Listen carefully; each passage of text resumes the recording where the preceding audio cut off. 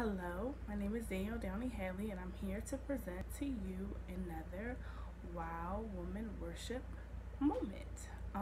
So before I get into the moment, I would like to say that this is something I've been praying about for a really long time in my own personal life, looking at things,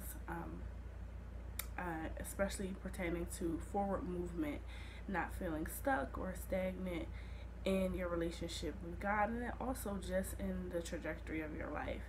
And so, as I've been in prayer about that, the Lord gave me an illustration from my own life. So, last month I talked about plants, and this month I'm also going to use a natural anecdote because that's how the Lord gave it to me.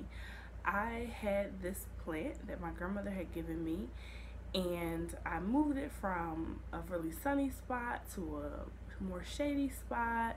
I moved it back and forth trying to get the plant to flourish. It finally ended up in a corner in a window, and life went on and something happened and the plant got knocked over. And I was like, oh no, my plant's gonna die. It was really sad for a second. Put everything back together, watered it, and lo and behold, a couple weeks later, it seemed as though the plant had died, and all there was left was the bulb or the root of the plant.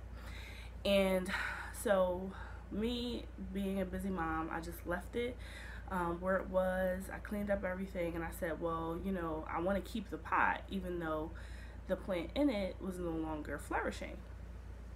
So, time goes on. Seasons passed. It had been about 2 years since I seen anything on the plant, and I decided to clean out that corner and take everything and put it on the porch, which is where the most sunlight is in my house.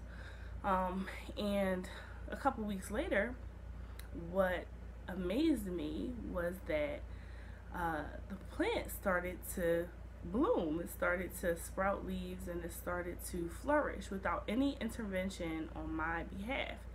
And I was really amazed by that. And I asked God, as I was praying about my life and feeling stuck, feeling very stagnant, I said, Lord, what does this mean? How does this relate to my life? And the following explanation is what the Lord gave me. I thought that in its state the plant was dead, and sometimes in my own life I feel like there are things that are not moving.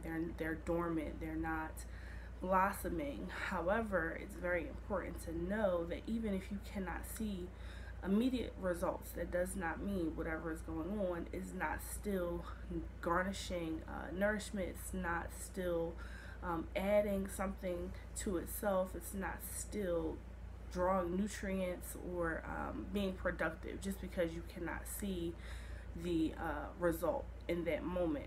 That's very important because I think we get stuck and we get fixated on what we see with our eyes or see happening around us, and we are not intentional about asking God what is really going on. So that was the first point, that you really have to be intentional when you are in a season where you feel dry, barren, you feel like you're not bearing fruit, you feel like you're stuck or stagnant, that you're asking God what is going on in this environment. Because it could be that God is refining you and taking you through an experience that is not going to produce beautiful things, but will produce something much deeper, something more rich, and will give you fuel for the coming seasons. That was the first point. The second point is I grew up in an environment where you were often told to bloom where you were planted. And I think that old adage is true. However, in the spiritual realm, that's not always true. Sometimes God will move locations when the season is right. So you have to really be intentional about where you are in your spiritual walk with God, because where you are located, meaning your relationship to God, will dictate how you bloom. And that seems really fancy, but what I'm saying is if you are in fellowship, communication, connection with God, He can show you where you need to be, how you need to be, what you need to do. And it won't be dictated by anyone else, but only by God. Because God is the one who designed you in such a way that He knows exactly what you need to bear fruit, to blossom, to flourish. And so I really would encourage you, ladies, right now, if you feel like you are in a place where you feel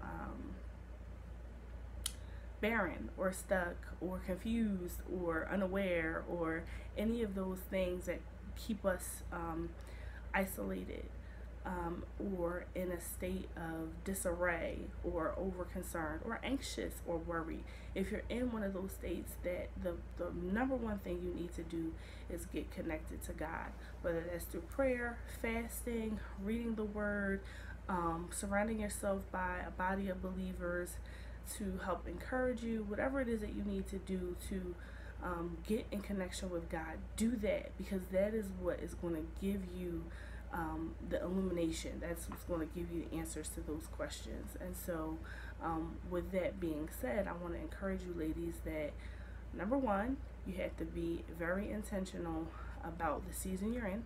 And number two, you want to get that information from God, because there's sometimes you might not see it, but God knows.